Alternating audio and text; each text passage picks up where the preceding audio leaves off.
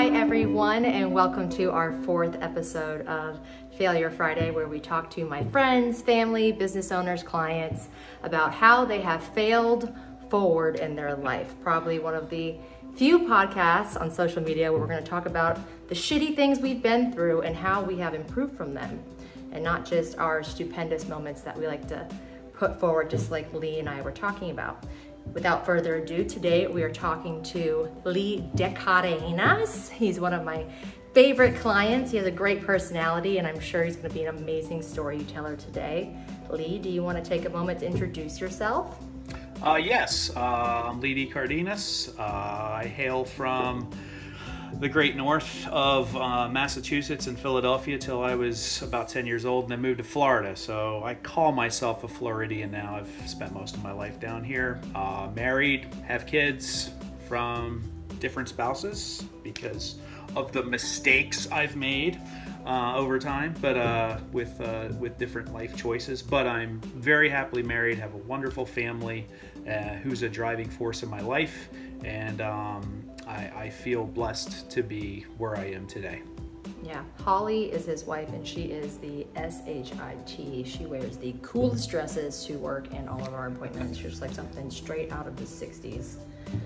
But she's not with us tonight. Maybe another one with Holly would be cool too. That would if be she'll cool. do it. That would be cool. She doesn't fail a lot, other than, Yeah, I was just thinking that as I said that. Like, I feel like her failures would be really boring.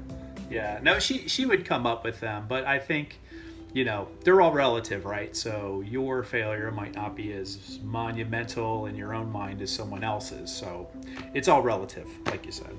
Agreed. Yeah. Well, let's jump right into it. I always like to ask what career you're in and why you chose it, even if you don't choose to take your failure from your career, rather your personal life. But your career is actually very interesting, and it's very popular where we are from in Jacksonville, Military City. So tell us a little bit about that. Okay. My primary career, I joined the U.S. Navy.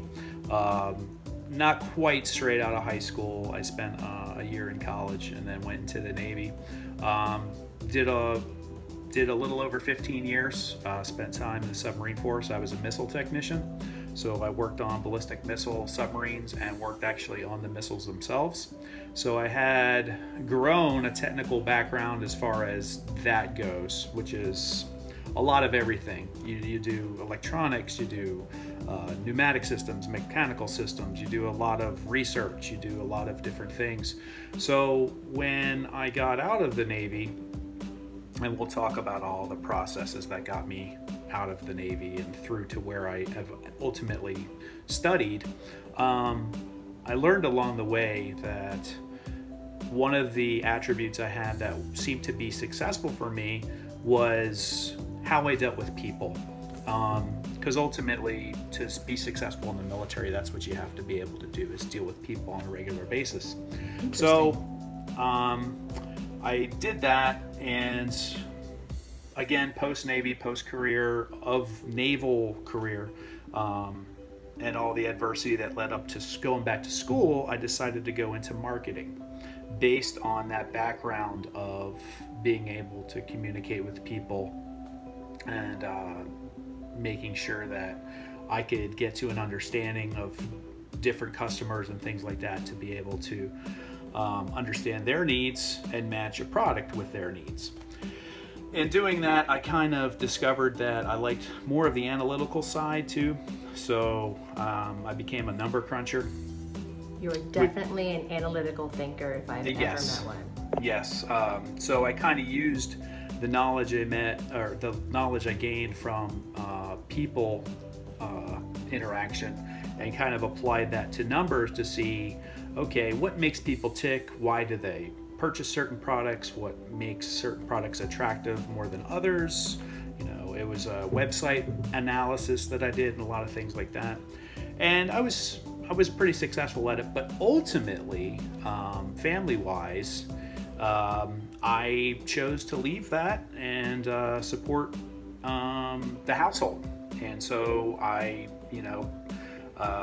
support my wife's decision to continue with her career. I, do everything for the house, kids and the housework and all that stuff. And it doesn't sound glamorous, but that is what I do now, knowing that I can do all those little pieces along the way. And actually, those skills have become very invaluable now, because I have to deal with so many different things with, maintaining the house, the appointments, all these other things that before I didn't really have any interaction with at all. So I will say that this has been probably one of the most challenging of jobs I've dealt with throughout my working career, as you would say. And that's where I am now.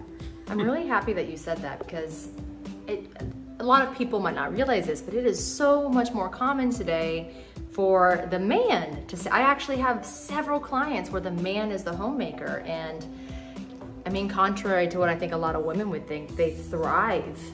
And I mean, it might take some getting used to at first, but you guys thrive in that role, especially someone who's good with multitasking. I mean, you send me you're one of the few clients I have that send me spreadsheets before our meetings. So those just seem so organized. I can only imagine what your household looks like. Yeah, I try not to keep it crazy though. It's not crazy. It helps me get my thoughts together. I look forward to your spreadsheet, because then I don't have to create my own. I just go off of yours. You're might be the only person who does that before every appointment, which I'm thankful for. But let's kind of switch, maybe even rewind a little bit. Talk about a momentous failure in your career, whether it's the marketing or the military, and what was your initial reaction to that failure? So, I spent 15 years in the Navy, as I said before. I was very fortunate enough to move through the ranks rather rapidly. I entered the Navy in 1996 and was an E2, and when I left, I was an E8 Senior Chief Petty Officer, which most people do not attain in a 20-year career, and I did that in about 14 years. Quickly explain the ranks, because I don't think a lot of people know that. Okay. Well, first of all, the Navy is completely different than all the other services that have the exact same name. So that's part of the problem there.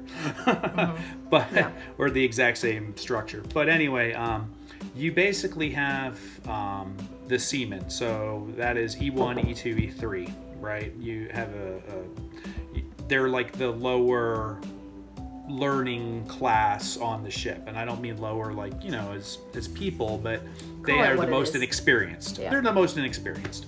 Okay, so they get the grunt work and kind of that stuff. Then the next tier you have is the E4, 5, and 6, and I say 6 with a little bit of hesitation because they are the senior of the E4s and E5s, and they're all called petty officers, and they're more of your middle class workers. Okay, they're the ones really doing the day in, day out. The first classes really are the leaders of the division as far as getting the maintenance done, setting schedules with the individual sailors, making sure that. It's a huge leap forward when you become a Chief Petty Officer, which is an E7. And I say that because now you are in upper management, basically. All right. So, and I became a senior chief, so I was on top of that. So I led a department of sailors rather than the division of sailors that the Chief Petty Officer handles. So I was in charge of people across not just my job as a missile technician, but now I'm in charge of people in the weapon system, period, as torpedo men, different aspects of that. So, and that took 14 years. 14 years, and and like I said, typically that's a very hard thing to attain, because there is no limit on the number of first-class petty officers there can be in the Navy. You can make it to first class. As long as you make it to first class, you're golden. You'll retire at 20. There are only 7% of the United States Navy that can be a chief petty officer. Wow. So that is limited by Congress. So to make it you're expensive at that point. You're expensive. And then to make it to senior chief, it's another slice of the pie. And then to make it to Master Chief, there's only 1% of the United States Navy that is a Master Chief. So as the progression goes and you get to chief, now you're in more of an elite type position because there can only be so many of you. It's not just a simple progression where you just have to take tests and pass the physical readiness tests and things like that. Do you think your rank made your failure that you're about to tell us about more traumatic? Absolutely. Absolutely. And I don't even want to say it was the rank. I mean, that is true because... It's part of it, right?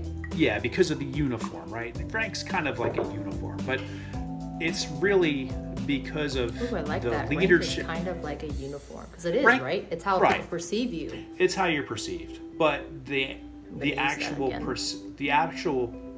perception of failure to me was how I was the change in the sailors around me, how I made my friends and counterparts feel as a result of my inabilities to do my job properly at that point, because it's all about trust.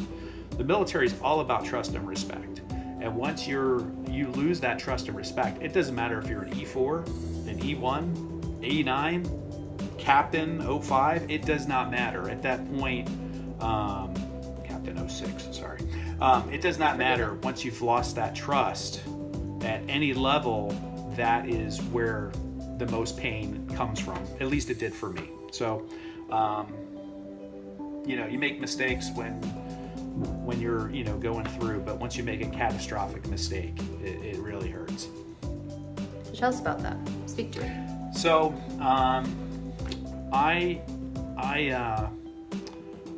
I became a chief petty officer on the cusp of a couple different things in my life going on all at the same time. My mother passed away, who I was very close to. About 1 week before I found out I made chief petty officer, which was then 1 week before I found out I was going to Kuwait for an individual augmentee operation. Even though I was in submarines, I got chosen to go to Kuwait to do an Army job for a year. That's totally confusing, I know. But all in this... Yes, it was kind of a draft within the active duty military during Iraqi freedom and Afghan freedom wars, because there was so many jobs to do. The Army couldn't fulfill all the jobs that were their responsibility. Wow. So they had to take people from other services involuntarily and have them go do these other jobs. I was chosen to go do that. So I left the submarine world for a year and went and did that over in the Middle East. Totally new experience. And as I was going through my chief initiation, I was going through it away from everything else I was used to, which was the sailors on submarines and every component that I was used to a completely different kind of sailors out on the West Coast who are Seabees, who are construction sailors. They do stuff on land, and they're basically building bridges and different things on the base and things like that. So that was traumatic in itself. My mother passing was traumatic, and now I'm going to be away from my family for an entire year in the desert where I've never been. And that was kind of the start of the end. So after all of that, that was 2008 through the end of 2009. I then terrible time. Just in general. So I did fine. I mean, I made E8 after that, senior chief. It was really hard. It was a hardship not on me, but a hardship on my family, of course, at the time. So I got stationed. When I came back, I got stationed on another submarine, the USS Georgia, out of Kings Bay, Georgia. And now I was a new chief in charge of sailors again on the submarine, and did pretty well for the first couple months, and just about 6 or 7 months through, our submarine broke down and we had to go into dry dock, which is kind of where they fix things. They take the submarine out of the water, they fix a bunch of stuff, and it is horrible days. it's like being at sea. Being at sea is actually better because you're deployed and your family knows you're deployed, and there's a mental kind of process that goes with that. Security, yeah. Well, whereas when you're home in that type of environment, you're working 14, 15, 16-hour days, and that's the days you don't have duty where you have to stay on the submarine. So you're home. It's almost worse because you're like an absentee parent that's just coming home for a couple hours, eating, sleeping, putting a uniform on, going back to work. So your kids are kind of confused. It's a very confusing time for them, and it can be very trying for a spouse and husband. Yeah. So shortly after that, we finally got the submarine fixed. We deployed, and some things were going on back home that were devastating to me. I'm not gonna, don't want to talk bad about anything, but having gone through what I'd gone through for the last 2 years, it tore me apart, and it just made me go absolutely berserk in my own head. And I spent several days like not eating, not sleeping, just going through craziness. So eventually the submarine, people on the submarine could tell I was having issues, and I was taken aside and talked to the medical doc on board, and he said, "Hey, we've got to get you out of here, and you've got to go see what kind of problems you have." So which aspect of that do you perceive as failure? Because as someone looking in, it seems just like the perfect cocktail of disaster. But certainly you wouldn't be talking about it if there was not an aspect of it that you feel was failure. The failure came after I got through all that and sent back to Kings Bay, Georgia. Because I was out at sea and we were off the coast of Key West. When I got back to Kings Bay, Georgia, all that family stuff was, of course, going on.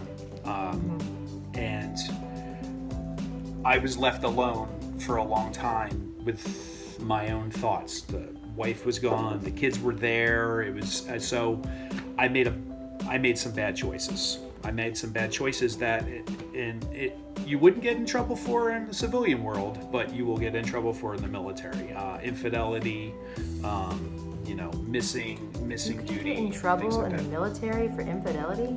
Yeah. What? Yes, that's in the Uniform Code of Military Justice. I don't think everyone knows that. How do I not know that? I don't know, but yes. But you as being a part of the military, not your spouse. Correct. Because infidelity is, for those of you who are not married or around married people, runs rampant in the marriage world. So that's why my mind is just blown. And within the military community, specifically spouses that are left alone for a long time during deployment and things like that, very common. But this applies to you. I was lonely. I was confused. I was drinking alcohol, which I didn't really do anyway. So okay. Well, as I take a sip of my tequila orange juice. No, you're fine. I just had a sip of my Mio in water. So, but no, it was a confusing time for me, and unfortunately, it was a confusing time for my children who were there with me, with mom being gone and things like that. So I was trying to do anything to kind of numb the own pain I was going through. However, unfortunately, that completely affects your military life when it comes to work. How did the military find out? Did you tell them? No.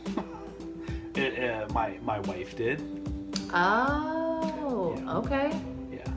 That makes sense. So, okay. And once you do that, they started tracing me where I was. They had somebody follow me to somebody's house at night and things like that. Yeah, it becomes sneaky. So what was your reaction to the point at which you made a decision to get help? What was obviously your initial reaction to what was going on around you was you made a bad decision. But at what point did you seek help? I had been getting help since I left when I got off the boat in Key West. And I got sent up to Kings Bay, and I was getting help for a few weeks.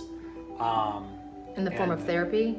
No, they were just giving me Prozac. Okay. There was no therapy. This is also in 2010. And then into 2011, I'm sorry, at the time. Why does that matter? Because now we're in 2021. Do you think they handle it better now? No, I think the military handles that better now. I was given drugs and sent home. That is how they handled problems. They did not. There was, of course, there's psychiatrists and things like that. That's not what they did with me. They gave me drugs and sent me home and said, behave. That's how they handled that at the time. And of course, that wasn't going well, obviously. No. And so ultimately, my spouse came back. We got in fights constantly. Of course, when she came back, arguing, yelling, blah, blah, blah. And we got in one final fight, and you know, we both got physical with each other. And in the great state of Georgia, you're going to jail. State of Georgia. You're going to jail. There's just no, you know. And again, too, this was a no explain kind of county. So I went from being, and I made senior chief just before all this had happened. How soon after? So how soon after? Just as I was leaving the submarine.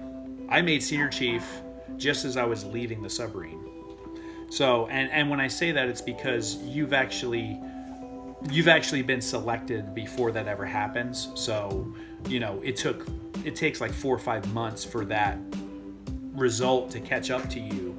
You know, if I had been going through that at that time, and my you know, the board had met before that time, there's no way I would have become senior chief. Probably I still got to some of the you know, the things to do once I was on shore that I wasn't on the submarine anymore. When I was on shore duty, I still got to do things as a senior chief, but you know, and that's only because I had made it so quickly.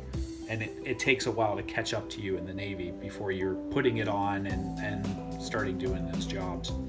But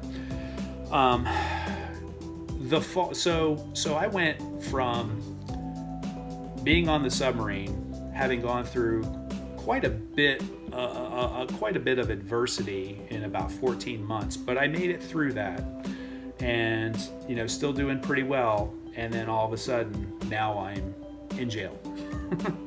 You know, yeah, that is a turnaround. I've caused all these problems. I'm in jail, and you know, when I left, I was there for 2 days. Don't recommend it to anybody. Don't go to jail if you can avoid it. It's not fun. It was probably the longest 48 hours of my entire life, and this is coming from someone that, you know, was underwater for 3 months at any given time. For 10 different times. I went on 10 deployments undersea. So, you know, that was such a quick fall. It really was. And, it sounds like it. But while in jail, when you're alone with your thoughts, is that rock bottom for you? No, because I couldn't. The thing is this about, I think, rock bottom. You have to be able to understand it. You have to be able to understand when you were at the lowest point. And I knew when I was in jail, I was still in the Navy. So I didn't know what the future held yet. A few weeks after that, I was standing tall before the man, and I got kicked out of the Navy. When I got kicked out of the Navy, oh, by the way, when I was on the submarine and deployed that last time, none of the bills were getting paid. My spouse at the time knew she was leaving, so she was saving every bit of money she could to eventually go. She had power of attorney, so anything, because you have to do that when you're on submarines. You have to give somebody or your spouse power of attorney because you are unreachable during certain parts of your deployment. You just are. There's no way around that. So they get not just a specific power of attorney, but a general power of attorney, which is everything. So she basically didn't pay any bills for quite a while. When I was in jail, bank account got emptied, and now I got out of jail. House is foreclosed on. Got kicked out of the Navy, and when I hit the bottom in Georgia, it was me sitting in a house that had no lights, no water. My 4-year-old son, because she only took 2 of them. She sent the oldest back to his mom because I had been previously married, and she said, well, you take care of Brandon. So I'm sitting in a house with no lights, no water, a 4-year-old, and it's a foreclosed house. So eventually they're coming away. And I had just gotten out of the Navy, which was the only thing I had known for a decade and a half. So I don't know how to do things. I don't know how to, set up medical appointments. I don't know how to do anything because I had relied on my spouse to do these things. This be a follow-on later in this talk that we have on how you need to make sure you keep track of how to do things in your life, whether you're currently doing them or not. Everybody needs to know a certain basic amount of life skills. Yes. Because the military you don't have to do that. I was told when to go to the dentist. I was told when to go to medical. I was told when to do virtually anything that was like an adult. The NFL is the same way. Oh, I'm sure your husband does this. Oh, and it's not even so. I have clients, and when they retire, because they start playing football or soccer or baseball when they're 4, 5, 6 years old, and then when they retire, it's like the weight of the world is now. I didn't know I had to clean the lint thing and the drying machine, like these basic things, and it just makes them constantly. It's like failure after small failures, but failure after failure, because these are things you feel like society tells you need to know, but you never learned them. Yeah, I imagine that was really hard. It was hard. I had a friend in Colorado where I had visited twice in my life, and again, I'm in a fog. I don't know what to do. So I'm like, I had very little money. I actually had friends that were lending me money, and I said, well, let me take Brandon and let's go to Colorado, and I'll stay with a friend out there. I just need a change of pace. Went to Colorado with everything I could possibly pack in my truck, which meant I left a lot of things behind in the house because I could only pack what I could pack, and drove to Colorado, 1,800 miles. It's a long drive. And got there, and the friend I thought I was going to stay with was like not really willing to let me stay. So now I'm in a completely different environment. I end up staying at a Motel 6 every night with my son, who I now have to enroll in school. So I had to enroll him in school in kindergarten while we were technically homeless. And so I only had enough money to stay at that Motel 6. I was scraping to get by. I was able to finally get SNAP benefits, EBT card, when I was in Colorado. So we were able to eat meagerly. And my friend's money ran out. I had no contact with my family. Nobody knew what was going on. And I was just in dire straits. And this is like, I'm on the brink of tears right now, just knowing where you are right now, because I manage your money, and where you were when you're talking. You have come so far, Lee. And that's why I know people can do a lot more than they think they may be able to. And that's because, now don't get me wrong, a lot of good luck comes along with adversity. And when I say that, it doesn't mean it got any easier. It just means you made the right choices at the right time. So we're basically staying at this Motel 6. I contact Brandon's mother and I say, look, he can't stay here. There's just no way. He's got to go back with you because things are bad. She came there, she got him, and left. I couldn't afford to stay in the motel anymore, so I stayed in my truck for 2 weeks. I was staying in my truck. And this is where I talk about luck. I have an aunt who her and her husband, this is how crazy this is. I have an aunt who her and her husband go to every state. We're going to every state in the United States and doing some kind of like half marathon walk. That's just what they do. I hadn't contacted my family in forever, mind you, because I didn't want them to know what was going over with me. I had my cell phone, but we don't talk like on the normal really, so it wasn't out of the ordinary for them not to hear from me. I may have texted them once or twice and said, hey, what's up, doing fine, whatever, but that was complete bullshit. So I'm in a Waffle House eating like hash browns like that. That's all I could afford. Good right now. And I'm in Colorado Springs. My aunt happens to text me. This is how by chance this is, and says, hey, how are you doing? And I just happen to say, hey, doing all right. Just wanted to let you know I moved to Colorado. And she said, oh, what part of Colorado? And I said, Colorado Springs. And she said, well, we're there right now. That's our 50th state. We hadn't walked any of the other states, but there, isn't that odd? And 15 minutes later, because of where they were at, they showed up to the same Waffle House to say hi to me. They had no idea what I was going through.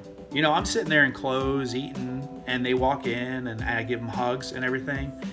And if they didn't walk in there, if they weren't there, and we didn't have that conversation, I would probably either be living under an overpass, begging for money, or not here. Wow. And as crazy as that sounds, it is just unbelievable. It doesn't sound crazy. So they lent me $100 because, you know, they are not well-to-do, but they took all of their money to get there. And it was enough money for me to drive all the way back to the East Coast, where at least I knew things. And I was lucky enough to get back. I found a roommate, a lady who lived at the beach in Ponte Vedra Beach, who, off Craigslist, who said, yeah, you can stay with me, and let me rent a room from her. I got a job at a plumbing company here in town, David Gray Plumbing. I was a dispatcher, dispatcher plumber. So now I've got a $13 an hour job. I've got a place to stay. It just started, from there, and started coming back. I started paying what little debts I had. How old are you? Right now? No. At this point. At the time, I'm 36. All right. Now, how old are you now? 45. How old were you when life took this dramatic turn for the worst? I was 30. I was 35. Oh wow! So this is all over a year. Oh yeah, going from the Navy into poverty in Colorado Springs. Yes. It's rough. Yeah, that's how fast that happened. Wow. And that's it wasn't necessarily a slow decline. It was fast. It was real fast. I mean, it might not be fast to some people to say, well, you went from a year, being the cream of the crop in the United States Navy to living on the streets with no job. But the fact that it did take a long time to get where I am now. Oh yeah, I mean, I'm just astonished because we've had some deep conversations and we've never crossed this one. No. But I feel I wish we would have, because I mean, I've been at the bottom and lost a lot of, maybe not financially, but I lost a lot of who I was. So a lot of the things you're talking about, I too was once in a Waffle House contemplating suicide in Tallahassee, Florida. And I mean, the turnaround from that point, and I'm sure everyone has an experience, maybe not as terrible as the one we're talking about right now, but everyone has an experience where they have to they have to make a decision whether they pick themselves up and rebuild or they don't. Right. And I mean, just knowing where you are right now is just crazy that from what you're talking about to where you are today. But going to the next point, which you touched on briefly, but I do want you to revisit that. What are some specific takeaways someone could learn from your failure? Because what you're going through, maybe not the exact situation, but the place of having to rebuild everything, or especially everything with a child. I'm sure there's plenty of people that will see this and be like, I've been there, or I'm there. I think, well, there's kind of two questions in there. And the first one, I think, was kind of like, how do you pick yourself back up? Or how do you avoid maybe that getting that deep into failure? Mm-hmm. And I think you always need to have some kind of pulse, and this is what I lost, on who you are on a regular basis. When I was in the Navy and I was working my ass off, but I was petty officer or chief petty officer Decardenas. Even people who were in the Navy with me, when they see you out in town, they call you by your last name. They don't call you by your normal name. And in fact, my last name was so damn hard to pronounce. Not only did you screw it up in the beginning, but no one else in the Navy knew how to say it. So they called me Decar. That's all anybody ever called me. And here's the problem with that. That's like an alter ego. That's like a superhero kind of mentality, right? So when you're that other person constantly, you completely forget, at least I did, I completely forgot what was important to me, where I came from, as far as, younger, getting into the Navy. I really didn't remember to hold on to who I was prior to that. And in doing that, I'm not saying you can't grow from what you are when you're young, but those experiences that you have when you're young are important. And I just shed all of that from my life and became a sailor and didn't pay attention to the values that kind of got me to the start of being a sailor.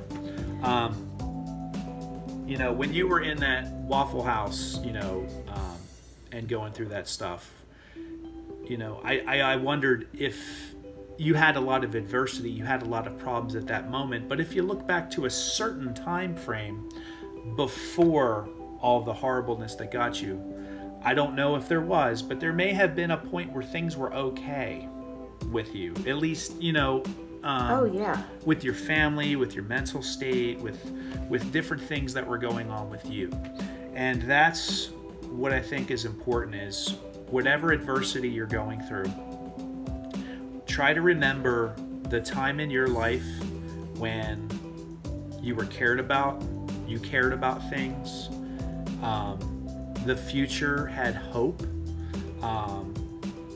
because if you lose that hope and you forget that there's a possible better future, it's really hard to pull yourself out of that. It really is, and it's going to allow you to to keep you down in the failure that you've got buried in, and you're gonna not come out of it, and you're going to make even worse choices, I think, as a result. So to the audience, what he's talking about is actually a tool called visualization. And that's where you visualize something over and over and over again, and it trains your brain to revisit. And you have to be really intentional when you do it. You think about how you feel. You think about, like if in your visualization, if there's a table, you touch the table.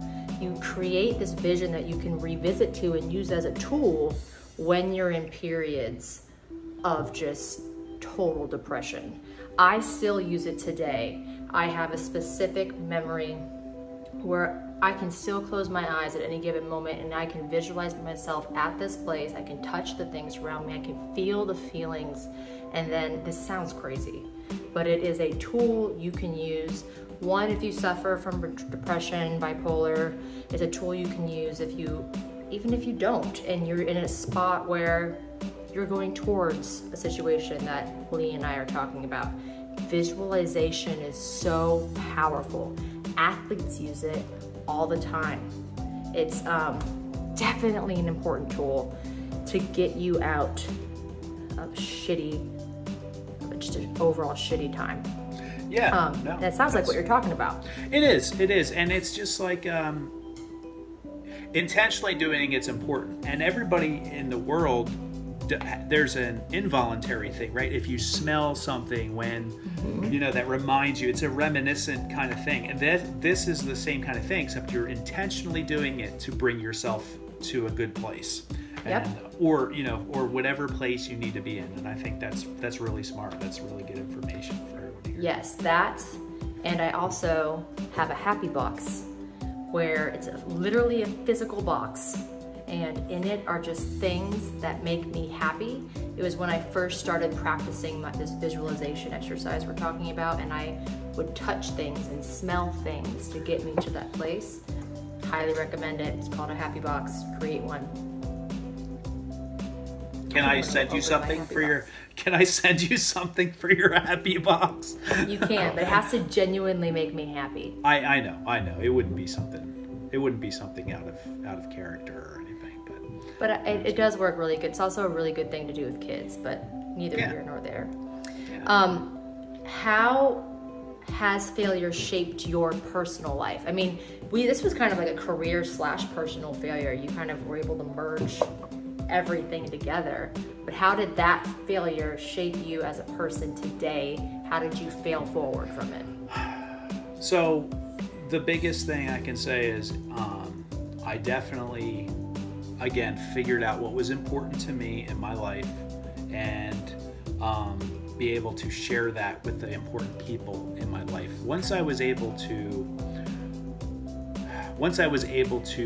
center myself and realize that I had a future and I can be something and I can share that with, you know, my children, with others around me, I thought that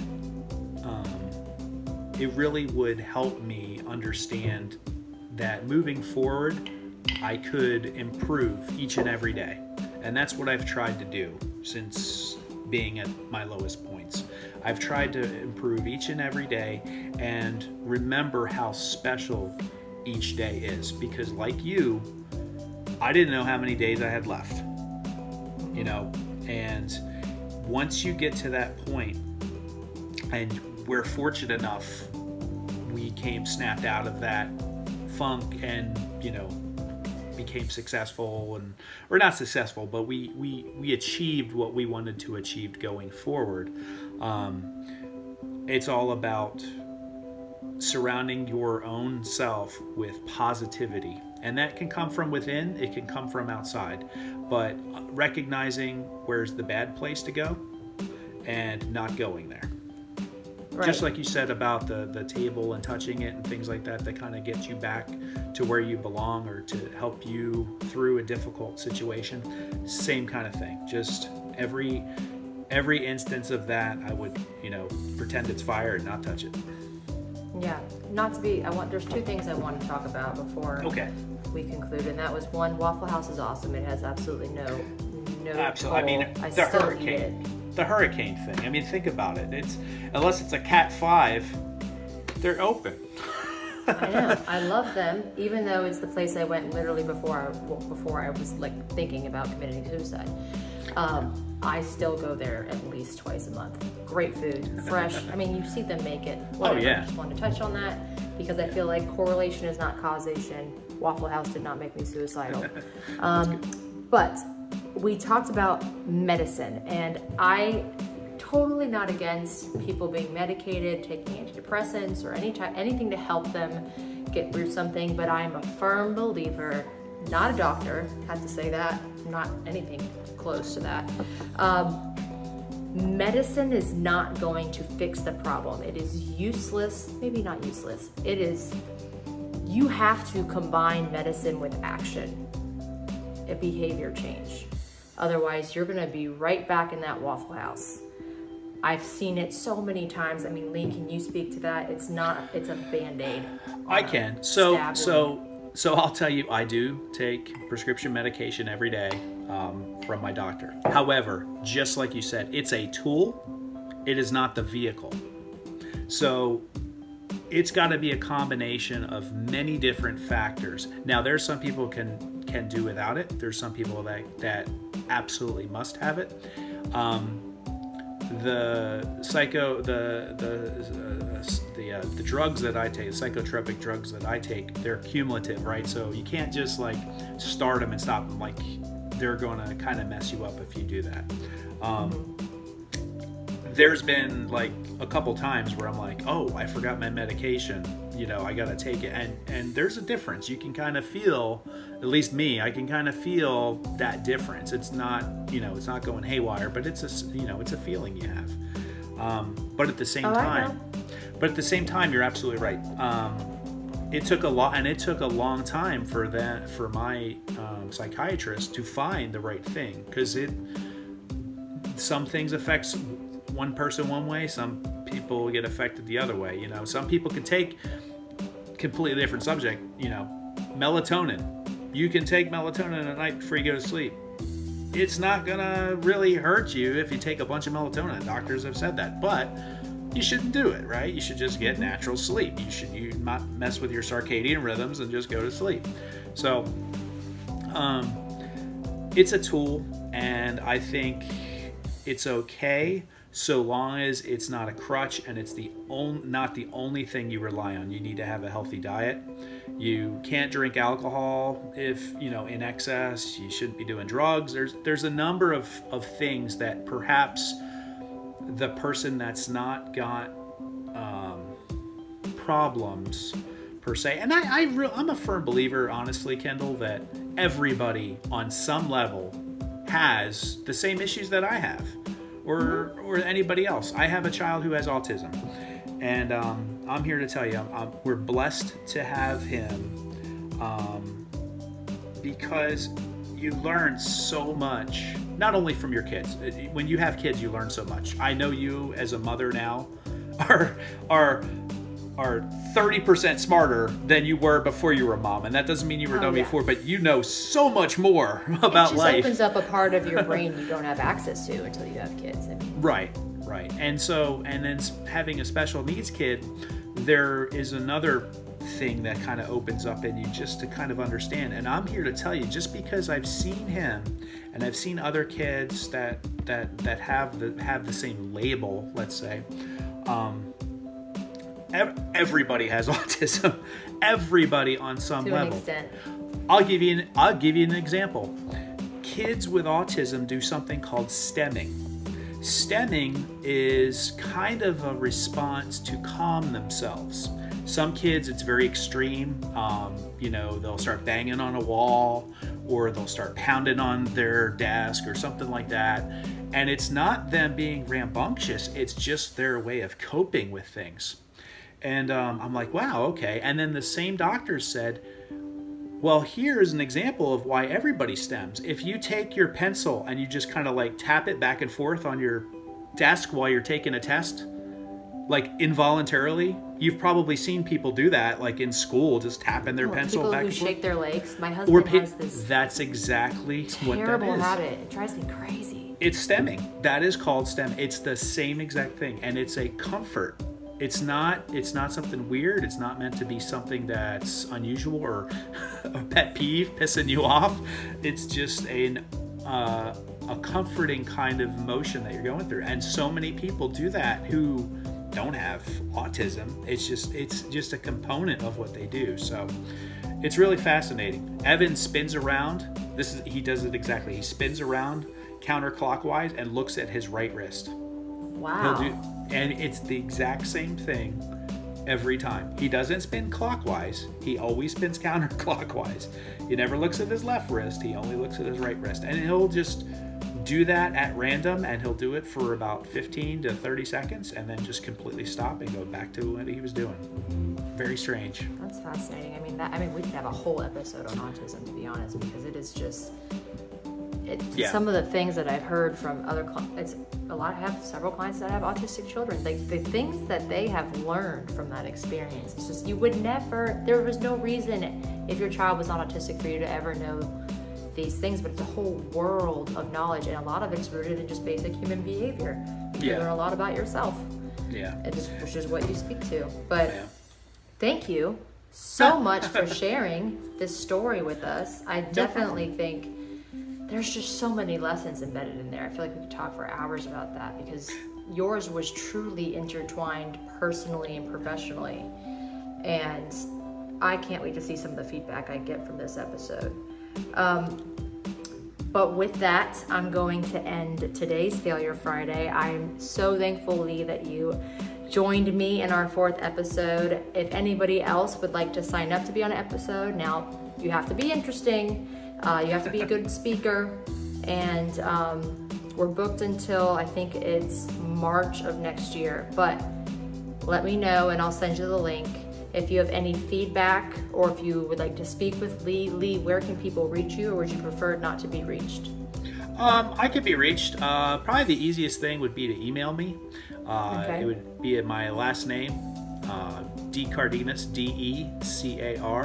DeCardenasL @yahoo.com. And so if you write me, I will. Yeah, if you write me, I will write back.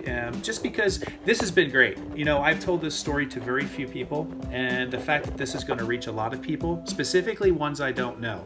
And I think that makes it even more poignant, because when you hear a story from someone you do not know, I think a lot of times you take a little bit more of it in, just because it's like, okay, there's somebody out there that I don't know who's been through all this adversity.